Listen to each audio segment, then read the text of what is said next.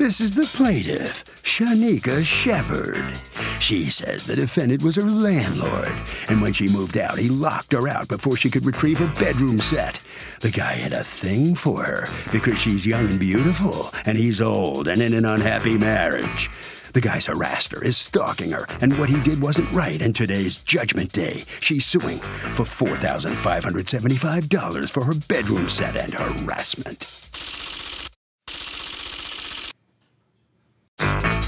This is the defendant, Barrington Kelly.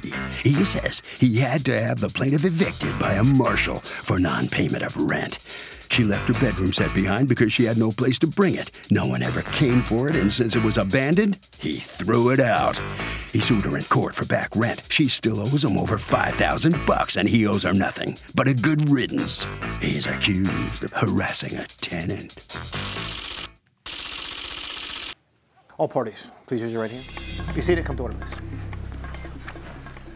Litigants have been sworn, Your Honor. Thank you, Douglas. Shanika Shepard? Yes. You are suing Barrington Kelly, your landlord of many, many years ago, for $4,575. Yes, Your Honor.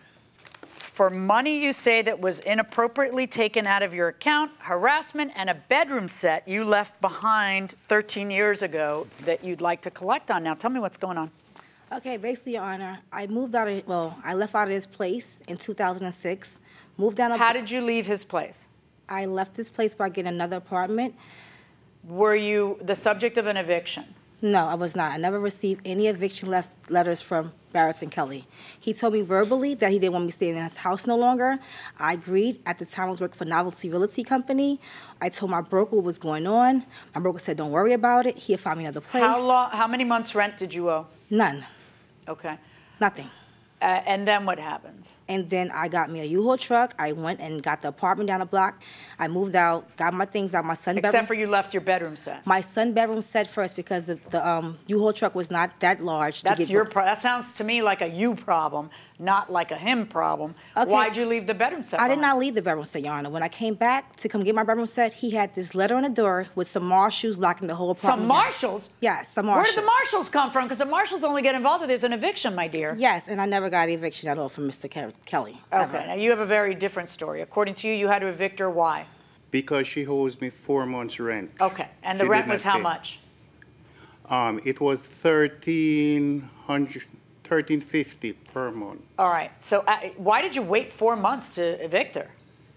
Well, you know, I give her a chance because she was on welfare. Okay. You know, so I give her a chance.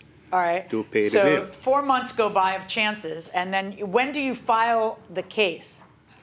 It was Do you have the paperwork yes. from the judgment? Did you get a judgment? Yes, ma'am. Okay. It's right here. All right. So your complaint talks about money that was taken out of an account of yours when? In 2009?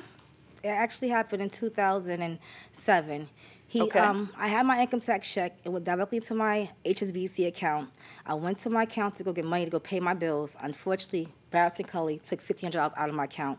Well, he didn't physically, go into your bank, stick his money in a jar, and take your money. No, he didn't do that. He showed the bank a judgment that a judge gave him saying that you owed the man $5,000. Yes, and yeah, sometimes there's consequences to owing people money. They get it from you. You're right, Your Honor. And I have no problem if I owed them the money to give it to him. But unfortunately... Okay, so in 2009, when that happens... It was 2007. It wasn't 2009. Worse yet. In 2007, yes. when that happens, why didn't you go to the court then and say, I don't know what this is about. I never got notice. I'd like to reopen this. I don't know what At that time, Your Honor, I was a foreclosure specialist. I didn't really care. You were a what? A foreclosure specialist. I don't know what that means. Well, looking for foreclosure apartments, like houses. Foreclosure specialist? Yes. Like well then you got to know the game if you're a foreclosure specialist. Right. So don't tell me you don't know what a marshal and a judgment is. Right. I think you do know. Right, so Your you Honor. didn't go to the court then to say, hey, there's been some horrible mistake in communication. There shouldn't be a judgment against you. You didn't do that. No, I did not at the time. Exactly. No, I didn't. And then, let's see, in 2015, you were able to take $75, sir, Mr. Kelly? I did not get no money, ma'am. Oh, you never got any money? Nothing. According to her, you were able to get money in 2007 from one of her bank accounts by having frozen the account. No, ma'am. Show me the paperwork so I can see that it's him. I have the paperwork, Your Honor. Did you try to and you were unsuccessful or what? Kelly again. I give the case to... So, ma'am, stop talking. Yeah.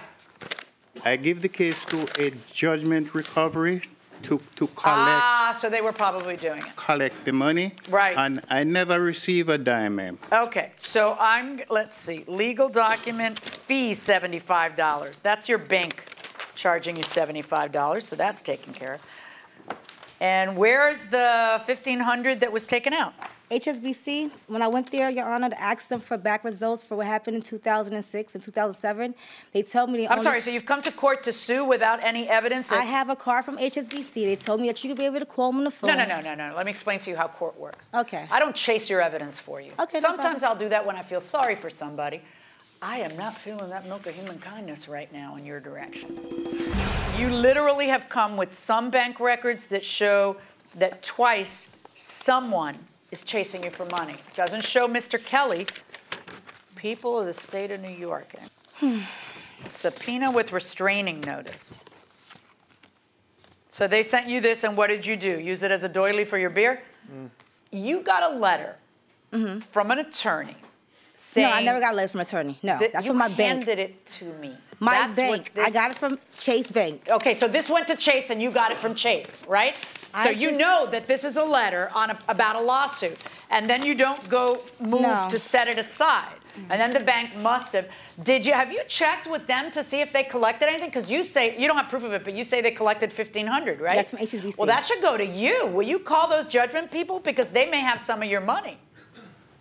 Ma'am, I don't receive a dime. I know, I believe you. You know, and I believe you because you seem awful lost. But Shanika, where do I go to get your chutzpah, your gumption, your nerve, and bottle it so I can sell it to the rest of humanity? That you would come in here and sue for a bedroom set you left behind. $2,500 is your lawsuit for a bedroom set that you didn't get around to picking up back in 2005?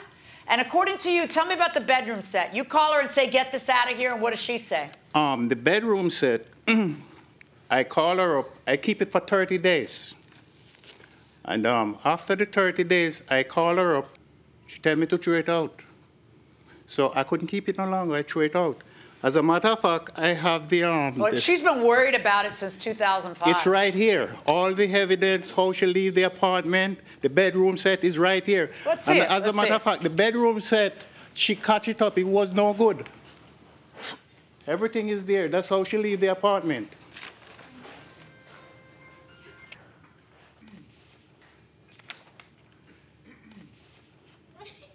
Cleaning's not your thing, eh? Yeah. Okie dokie. What's the harassment, though? Wait, $425 for harassment. What's that for? What's I have my proof from the court from him that his got dismissed. If he feel like I owe him that money, I bring him back to civil court. Okay, let me see that. So he can stop attacking my account. So I went back to the courthouse myself. I brought him back to court. He never showed up, so the judge threw it out for the $5,000. He said I owe him. Wait. Let me see what you. He's saying I owe him money. Hold on. The marches and all this stuff. Why did he come to court? Hold it on. Oh, this could go on for years. Let's have it go on for years.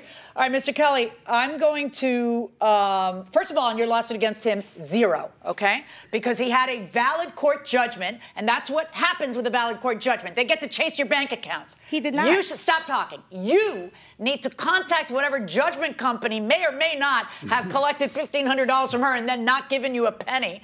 And here's what she did, which is amazing.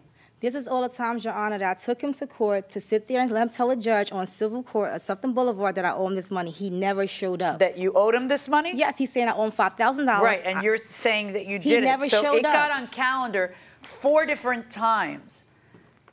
And according to you, it's been set aside. And the judge dismissed. Hold on. I'm sorry. Hold on. I don't care. What does that have to do with what happened for the 10 years before that, which is what you're complaining about? Welcome back to the People's Court. Harvey Levin here. So, who is the most unfair, landlords or tenants? I honestly would say the tenants because they don't really respect the landlords that well. Okay. I would go with landlords just because the tenants, it's like they're supposed to be helping you out. You're the one living there. Fair enough. Who's going to be the tiebreaker? Who wants to be tiebreaker? Okay. Landlord, for sure. Why? Sometimes they don't keep up the building or take care of the property or do what they say they're going to do. Tenants sometimes too. That's true. Okay, going inside the courtroom. She says that this is what I'm looking at, that she went back to court and that she got your judgment set aside back in June of 2016? Is that what you're saying here? Yes, Shauna. Okay, so what you may want to do, give him a copy of this, and you may want to go back to court again and get it reinstated and just do this the rest of your lives, or you may just be tired and you may never want to see her again. I don't know nothing about that, Mira. He's a liar. I do not know He's nothing. a liar. What address? Excuse me. Wait, hold on. Are you at 1 Street? I'm not living there anymore, man. Right. That so was years ago. Right. So what she did was I guess she sent it So to how her did you get the the address to last come note. here? What part? Let me ask you a question. Do you hear words coming out of my mouth? Why do you keep screaming while I'm talking?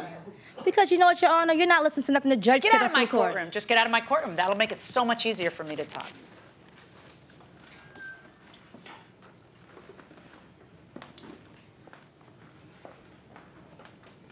If someone filed a motion to set aside a judgment that was 11 years old in front of me, they would never get the time of day.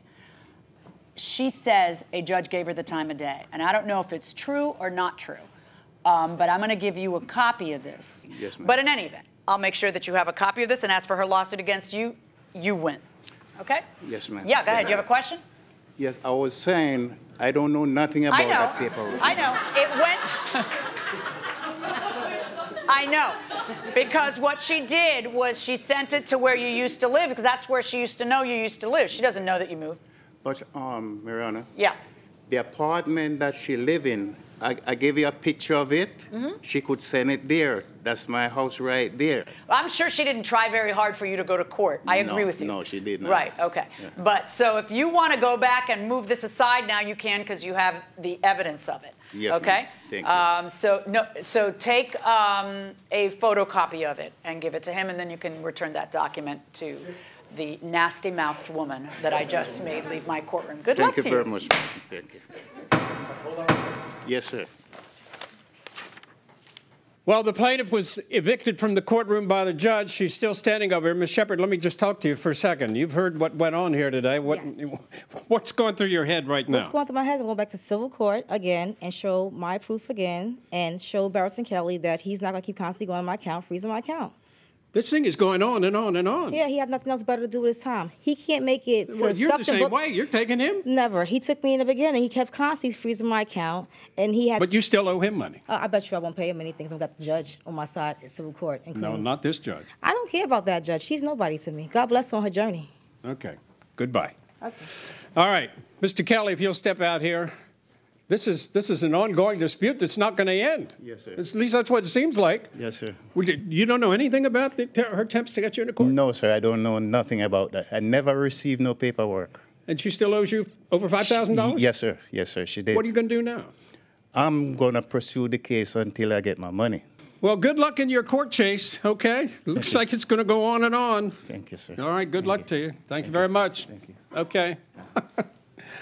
Harvey?